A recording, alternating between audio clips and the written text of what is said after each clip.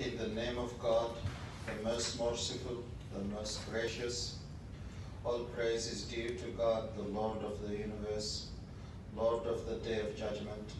You alone we worship, and you alone we turn for help. Guide us to the straight path, the path of those you have blessed. O Lord, in this day we have gathered as we hear the news of our fellow Australians who have suffered because of the bushfire. O Lord, give those affected speedy recovery and give them strength, give them patience, hope, alleviate their pain and suffering. O Lord, protect them from further fires. O Lord, shower upon us abundant rain, the beneficial rain, and not